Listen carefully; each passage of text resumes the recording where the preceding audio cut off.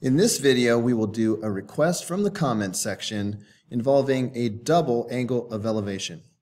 So, while sailing towards the Statue of Liberty, a sailor in a boat observed that at a certain point, the angle of elevation of the tip of the torch was 24 degrees.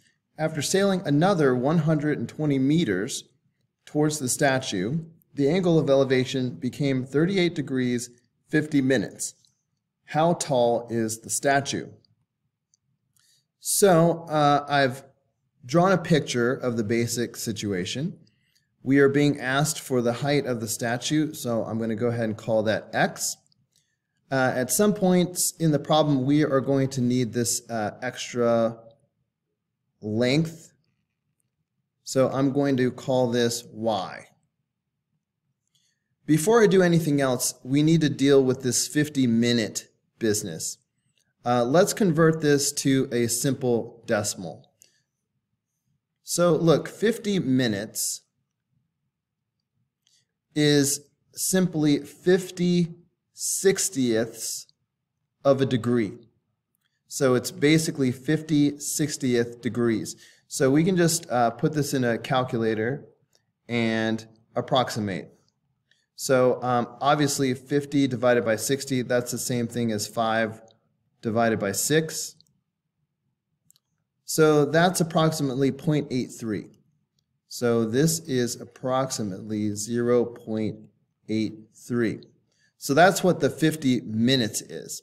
So that means that this angle is the same as saying 38 degrees, whoops.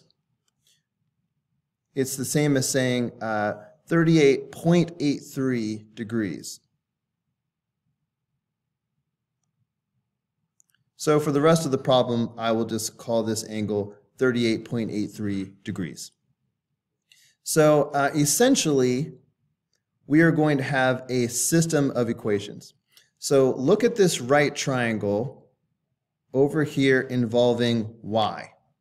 I could write the following equation. The tangent of 38.83 degrees.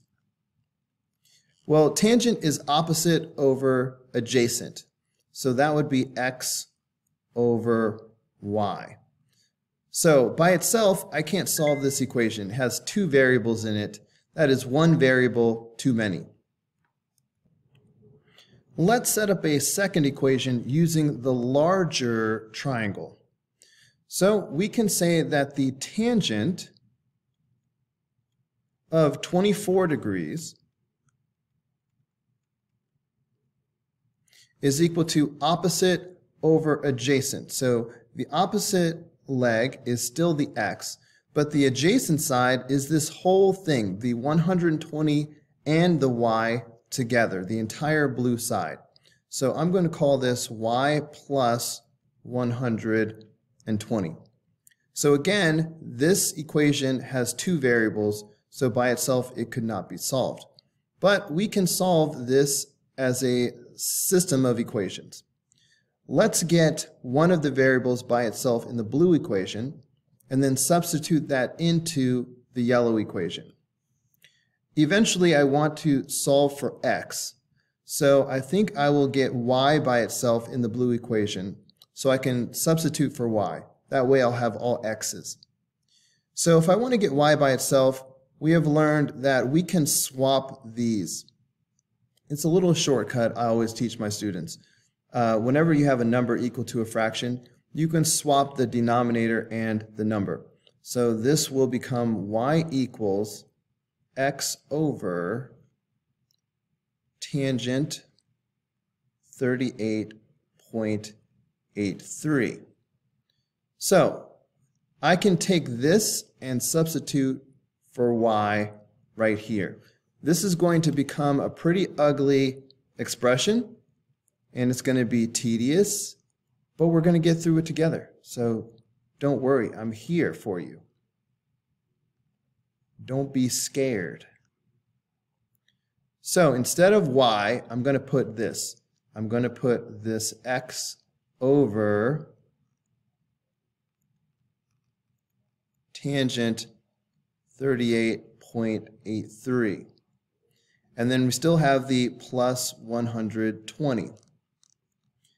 Now this new yellow equation has only x's. So theoretically, I should be able to solve this equation. Focusing on the denominator, I'd like to combine the fraction and the 120. But in order to do that, I'm going to need like denominators. So I'm going to multiply this by tangent 38.83 over tangent 38.83.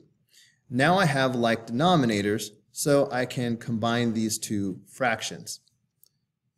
All right, I'm going to slide this over a bit so I have room to work. So this will be tangent of 24 is equal to x over, so I still have, so I'm combining these numerators, so I will have x plus 120 tangent 38.83 all over the common denominator of tangent 38.83. When you divide by a fraction, you multiply by the reciprocal. So this should be the same as the tangent of 24 equals x times, now here comes the reciprocal, tangent 38.83 over x plus 120 times the tangent of 38.83. So multiplying this fraction by x really just puts that x in the numerator. So I'm simply going to have x tangent 38.83 in the numerator. I went ahead and slid the tangent 24 over to the left to make room for the next step. Because I need to multiply both sides by the denominator, I'm trying to flatten this whole equation out. So I'm multiplying both sides by x plus 120 tangent 38.83 on both sides. So x plus tangent, whoops, I forgot the 120.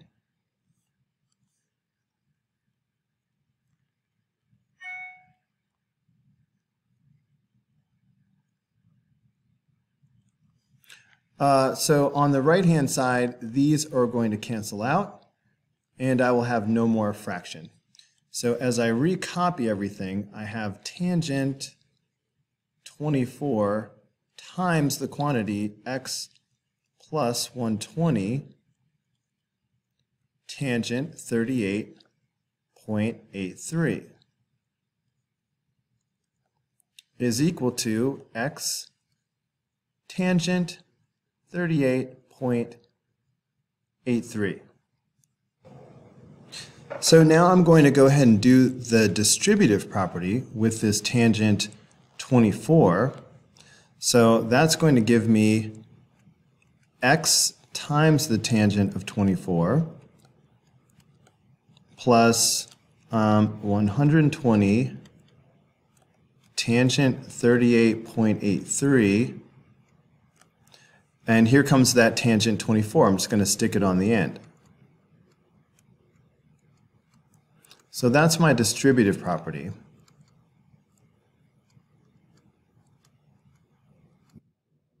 To solve a problem like this, we need to get the terms that have x in it together on one side of the equation. So in a way, I'm going to try to move this term over there.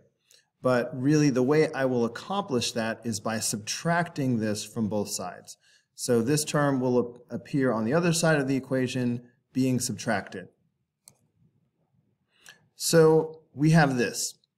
Now the reason why I put these two terms that have x in it together on one side of the equation is so that now I can factor out a common factor of x. So I'm going to bring x outside of parentheses, and then that will leave me with tangent 38.83 minus tangent 24.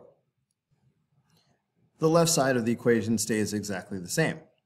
So we can now get x by itself by dividing both sides of the equation by what we see in parentheses here. So if I divide both sides of the equation by tangent 38.83 minus tangent 24, that is going to get x by itself.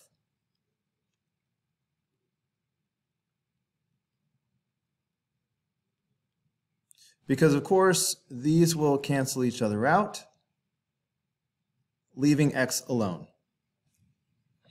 But this entire expression is something that we can simply put in our calculator. So that's what I'm going to do right now. So in the numerator, we have 120 times the tangent of 38.83 times the tangent of 24. And then in the denominator, I have the tangent of 38.83 minus the tangent of 24. Boom! So this is the final answer. I'm going to round this to 119.6.